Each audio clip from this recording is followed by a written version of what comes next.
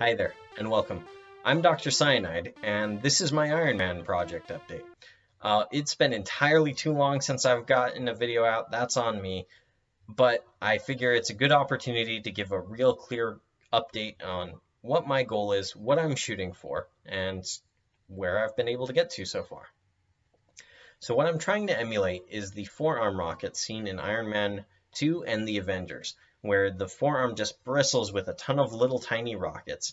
And I thought it looked super cool. I haven't seen many people actually do this style rocket. Most of them are either Mark 3s or Mark 7s, or Mark 42s or 48s or 50s, or you get the idea. So nothing in this vintage.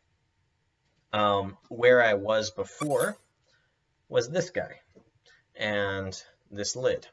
I had cracked the lid problem by where it wouldn't sit flush by mounting the hinge directly to the cover plate itself. So now I can have that whole mechanism attached to there. It works great. And this guy just pokes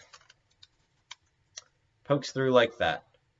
Simple, easy, and it worked consistently. And after that, I figured, okay, I can refine that, and I came up with this. Same idea, the 2-hinge, but I removed the linkage arm and just went straight to the servo. I added mounting holes on this side, and I was going to do a similar thing on this other end, but I just hadn't gotten around to it. This was enough to show the proof of concept, but before I could get an update video on this guy out, I had yet another idea. And that brings me to the current version, which I have hooked up to my servo tester. This guy, at least in this stage, reintroduces the linkage arm, but adds a track that it can follow.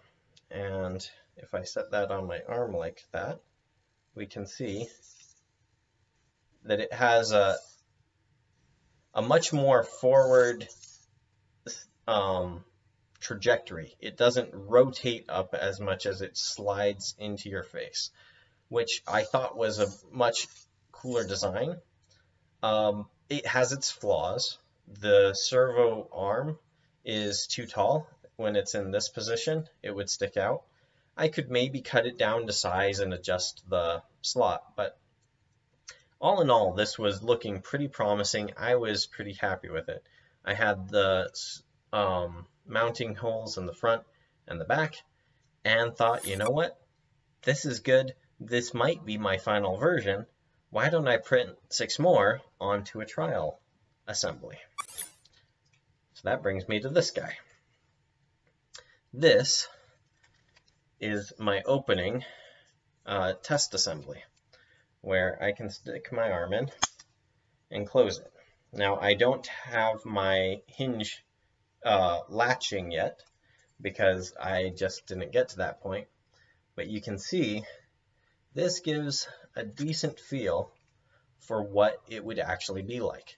One thing that, even though this is really loose, it wasn't meant to be final, it was just to test.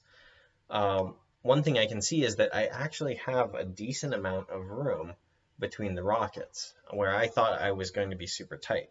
And a closer fit on the arm will take up some of that slack, but I suspect I've got a little bit more room to play with than I was previously worrying about. The other things I found out with this version is that assembling the pins, I don't know if I've mentioned this yet. Part of the reason I tried to design with these pins in place is so that this whole assembly could be maintained. If you had one of these servos die, you could just pull out this assembly, replace that servo, and stick it back in. Designed to be maintainable and potentially even in the same day that you had a problem at a cost, at either a Comic-Con or any sort of event, which really appealed to me, the idea that it could be fixed. I had seen someone else post a video where they had made a beautiful costume and after a few runs, the servo in their arm died, and so they couldn't fix it because they had to hot glue it in place, and it would just completely destroy the costume if they had tried to take it out, which it felt so sad. I didn't want that to happen with this design. So everything's designed to be maintainable. I found out that the gaps I have down here are too thin to really snake the servo cables through. I'll want to fix that. I also found out that trying to do the pins or even screws straight this way is a bad idea. That it's just too hard to fit a small screwdriver or pair of pliers or anything straight this way in between all of these cracks and just get at what you need and pull it out and put a new one in. Way too much work, way too much hassle. So for the next design, I'm going to have the plates overlap with this frame and screw straight down into it. That should work much easier to maintain it, and should still offer the same strength. The other thing I did is I've got this very fun, unique hinge. Rather than a normal like door hinge type thing where you have a bulb sticking out of this end, this is all self-contained inside of the frame, and it can sit flush with itself. Now, I could make some refinements to this, but it is certainly a good proof of concept that this design works, and I really like that. But that's just nice. This design also showed the shortcoming that while on the servo tested design, it looks like this sticks up a ton. When you actually consider where a plane would be, where it would be having to poke out the armor, this is assuming no thickness on that armor, and it just doesn't stick out very much. So I'm going to have to redesign that later. The one big thing that this forearm project taught me is that I need to get a forearm frame in place first before I keep doing any more rockets. The rockets are fun. It's fun to see them move. It's fun to get the arcs and all that in place, but it's just not lining up right. And it won't line up right until I know for certain what I'm connecting them to. So for my next update video, I'm going to show an updated arm assembly, and I've started designing some more rockets that I think will go on that, but I really am trying to push those rockets to the back burner until I can get this arm done. I have a lot more confidence that I can do this now, which is huge.